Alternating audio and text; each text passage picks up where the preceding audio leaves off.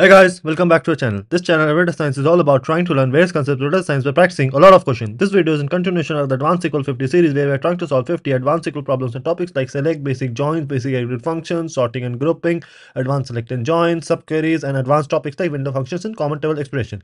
In this video, we are going to solve this question called biggest window between visits and try to learn from it. So yeah, let's jump right in. So this is the 46th video of the series called biggest window between visits, and let's look at what the question has to say. We are given a table called users visits with two different columns, user ID and visit date.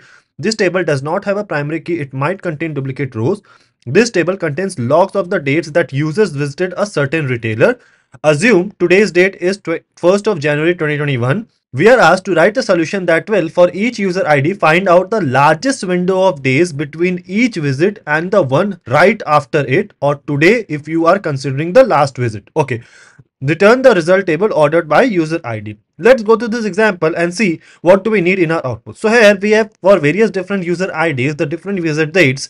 So if we look at, right, so for user ID 1, the first visit was on 20th of October 2020. Then the next visit was 28th of November 2020. So about 39 days. Then after 28th of November, the next visit was on 3rd of December. So which is about what, 4-5 days. And then from 3rd of December, we are assuming that today's date is 1st of January 2021. So about 27-28 days. So obviously the largest window is between 20th October and 28th November, that is about 38 or 39 days. So if we look at in our output for user ID 1, the biggest window is 39. Similarly, we can do that for user ID 2 and 3. Okay, so to solve this question, what we can do is, we can partition by the user ID, arrange the visit date in ascending order and try to get, okay, use the lead window function to get what is the next visit date. So let's start doing that. So from this table called user visits, if we keep both the columns, so return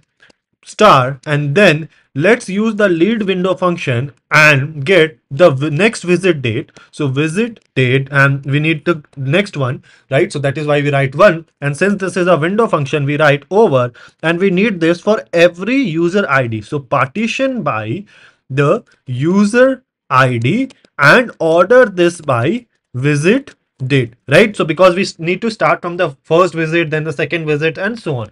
So visit date, and let's alias this as next, right? So our next visit, whatever suits you. So let me go ahead and run this. Let's see what do we get in our output. Let me just drag it above. So here, if we look at our output, so the first one was on 28th of October, then 28th of November, then 28th of November and 3rd of December, and from 3rd of December to null.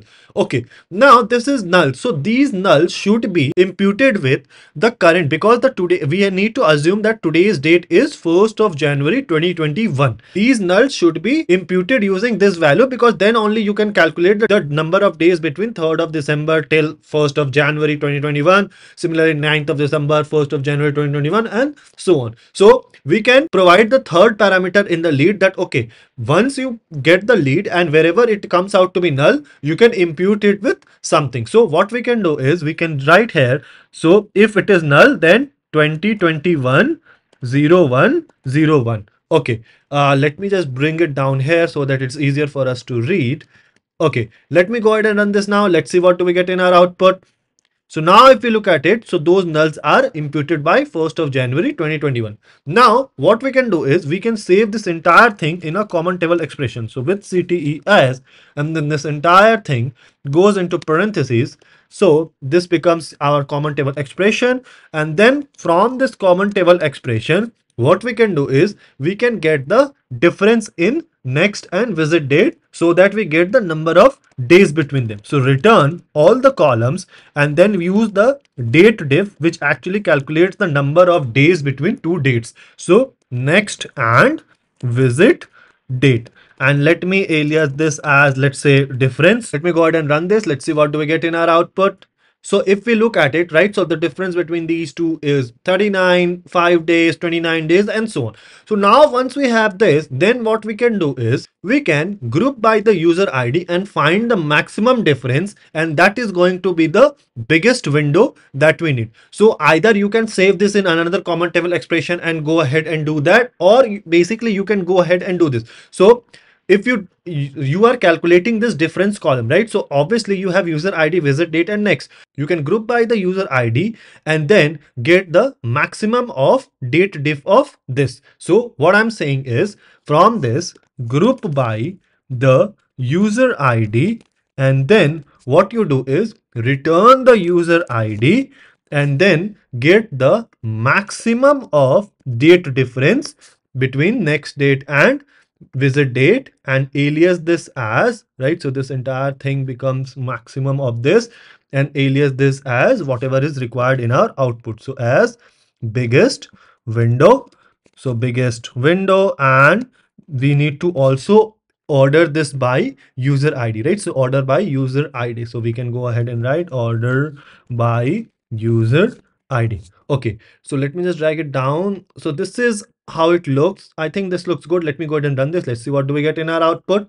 So yeah, this is accepted. Our output is same as expected output. Let me go ahead and submit this to pass all the test cases. So yeah, this is accepted, and this is how we do it. So somewhat tricky question, but what we had to do was we just used the window function lead to get the next visit date, so that we can use the current visit date and the next visit date to get the difference between the two dates, so that we can then group by the user ID and calculate the maximum difference, and that is what we have as the biggest window. So yeah, this is how we do it. Let me know if there's a better way, more efficient way to solve this question. Let the solution be in the comment section below, and I'll see you guys in the next video.